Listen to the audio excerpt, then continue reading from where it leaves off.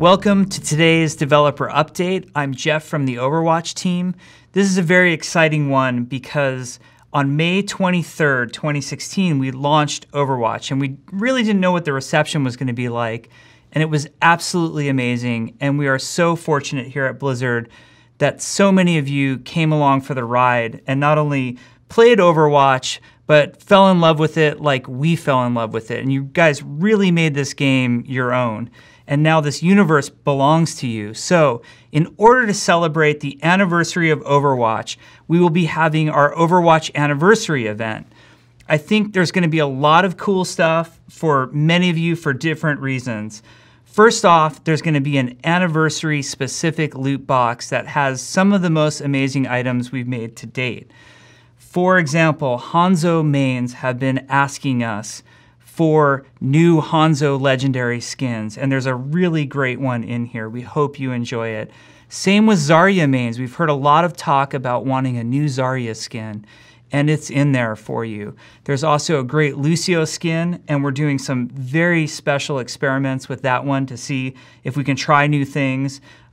We were putting 2 new songs on the Lucio skin that adapt both the healing song and the speed song to the style of the skin, which is sort of in this jazz style. So we really hope you guys enjoy some of the skins we've made.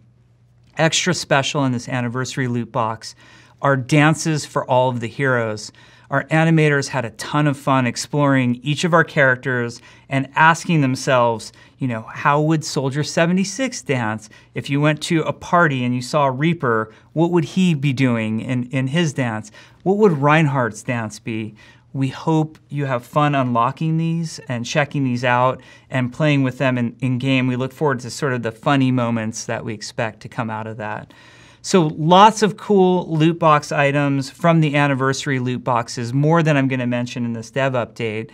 But there's also cool permanent content coming as part of this anniversary event, and we wanted to talk about some of that with you as well.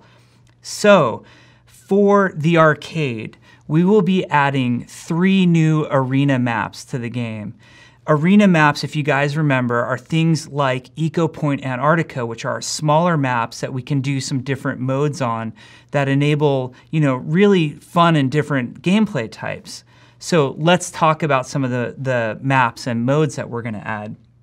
We are going to add a Black Forest map that takes place between the Black Forest outside of Eichenwald and Eichenwald Castle itself. So sort of between where the last Bastion the movie took place and the Battle of Eichenwald. So there's a really cool Black Forest map that features a very unique design to it. You can shortcut to the enemy spawn almost instantaneously in this map if you want to. So immediate clash of action. We're also adding a map called Necropolis that takes place outside of the Temple of Anubis and takes place at night. This map is a lot of fun because there's some special story elements here. You can see an area where Jack Morrison is hanging out, waiting to gain information from Ana Amari, and Ana Amari's workshop and hideout is in this location as well.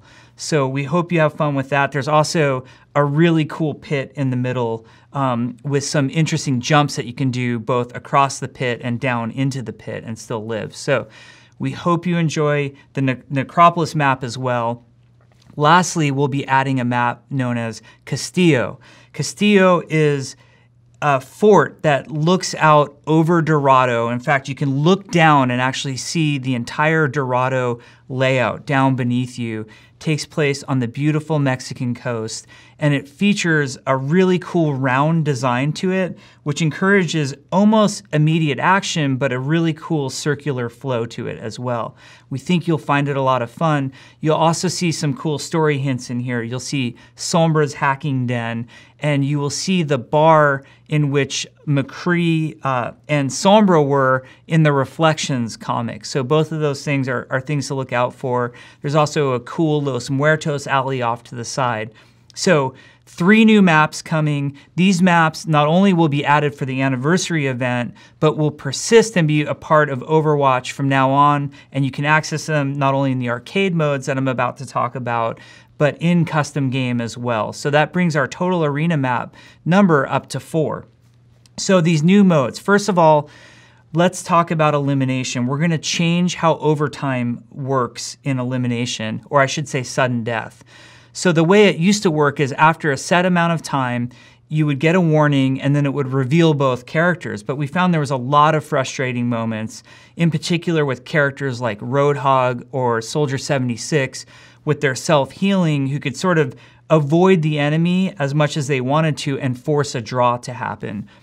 We're changing this dynamic completely. What will happen now is after a set amount of time, we will give you a 30-second warning. At the end of those 30 seconds, a capture point becomes available, usually in the center of these arena maps. And once that point is available, whoever captures it wins. So that means the days of Symmetra in Eco Point Antarctica, camping out in her spawn room the whole time, waiting for the enemy to come, and if the enemy doesn't come, force a draw, those days will be gone. You now need to go out and fight, and if you don't go out and fight, that capture point is going to end the match very quickly. In our internal play testing, it's playing really well. We'll watch how you guys play it, and we'll do some tuning and tweaking and adjusting when we see, just how long should it take and are we revealing it soon enough. But beyond the tie-breaking mechanism, which we're excited about, we're adding 2 new ways to play elimination. And in the custom game options, you can set these to any player amounts you want. But in the arcade, for Anniversary, first of all, we'll have something called Limited Duel.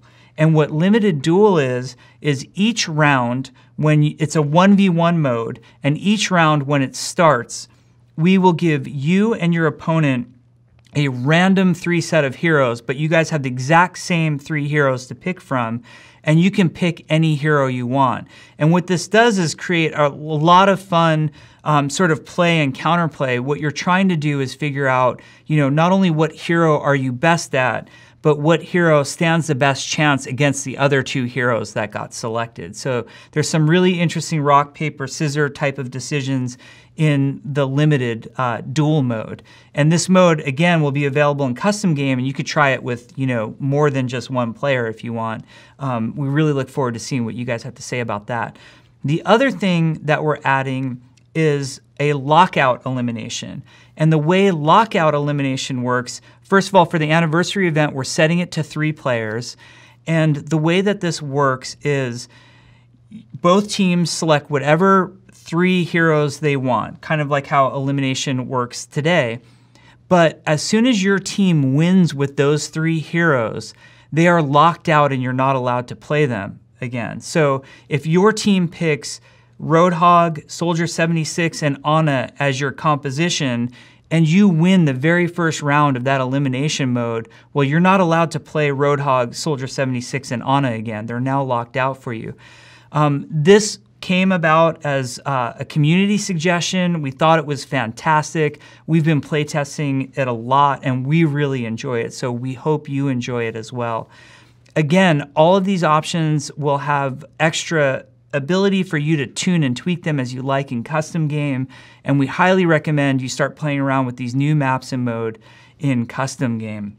So that's just the tip of the iceberg, some of the fun stuff that's coming as part of the anniversary event. Really, we want this event to be a celebration of you, our fantastic community. We would not be where we are today without you. This game absolutely belongs to you guys. I consider us just the custodians of Overwatch at this point. It is your world. You are the heroes. You're telling us what's going on. We cannot thank you guys enough for what an amazing year it's been, and we look forward to the year in front of us. Thank you.